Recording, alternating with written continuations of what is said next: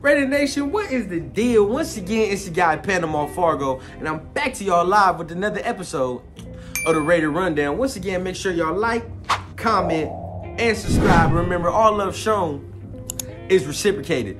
Look, check this out. Today, we're going to be talking about the Las Vegas Raiders' top 5 quarterback options going into 2023. And this is based on reports and rumors we done already seen, and also what I personally feel like would be straight for us going into next year. So we got to start the list off right with the bad man himself, number 1, Aaron Rodgers. Look, I feel like when you have a chance to get this type of talent, you need to swing for the fences, and Aaron Rodgers is definitely a big swing.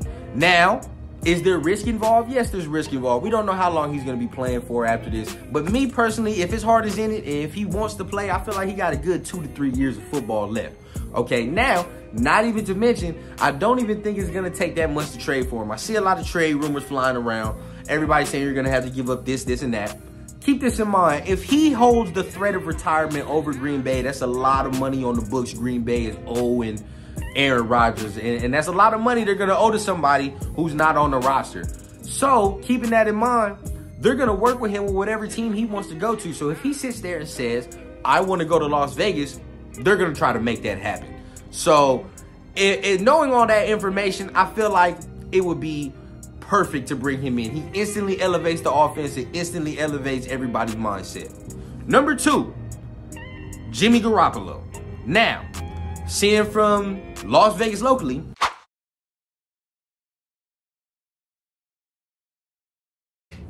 the ball is rolling, and I've already seen this offseason. If you can't get Aaron Rodgers, they're already talking about getting Jimmy Garoppolo. Me personally, I don't want Jimmy Garoppolo. Okay, I feel like he's the same thing as Derek Carr. Now, Derek Carr has better arm talent than Jimmy Garoppolo. At the same time, maybe what we were lacking from Derek, we will be gaining from Jimmy, which is somebody who is already comfortable in this system and somebody that already knows what Josh McDaniels likes and does not like. Okay, now maybe it makes the offense look better. But at the end of the day, my main concern as well is that Jimmy G is injury prone. Okay, and we're going from Derek Carr, who is pretty reliable for being on the field, to a guy who really hasn't played that much in 2 seasons. So I don't think that's a good option for us. I think that puts us in fucking quarterback hell again, or just team purgatory. Because say we win 8 games, right? Josh McDaniels is fired because he won 8 games. Dave Ziegler is fired because they won 8 games, right?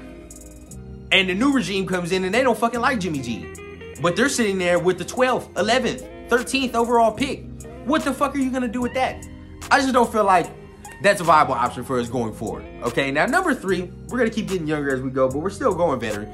Number 3, gotta roll with Jarrett Stidham. Okay, now, if Jarrett Stidham is your starting quarterback in 2023, that tells me that Josh, Dave, and Mark have all had conversations, and they all have pretty much assurances that Josh and Dave will be back in 2024. Because me personally, I feel like Jarrett Stidham only wins you about 6 to 7, maybe 6 to 5 games, okay? So, at that regard, I don't think we get better. I just think you needed a stopgap because you did not get who you really wanted. But, me personally, if we're going to go with Jarrett Stidham, we might as well go with my 4th option. And the 4th option would be C.J. Stroud from Ohio State. Okay, I've already made a couple videos talking about how he would like to come here.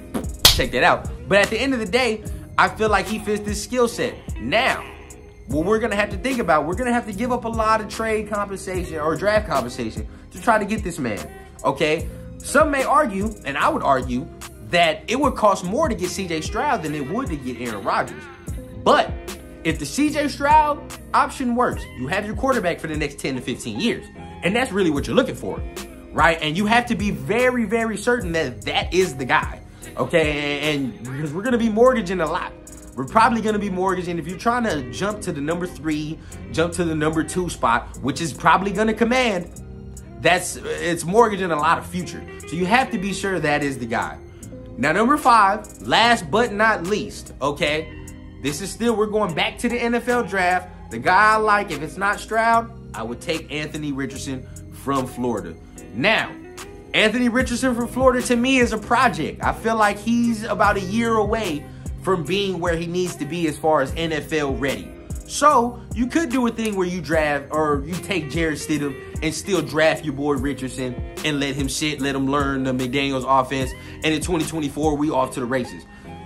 Maybe that's the route they want to go. But at the end of the day, I feel like he is a very, very good option as far as if you want somebody to sit, learn, and come in with all the tools next year. Because he has everything. To me, he has all the arm talent. He has all the athleticism to be in the league and be a very scary quarterback. But he has to fix a lot of mechanical things that he got going on with him.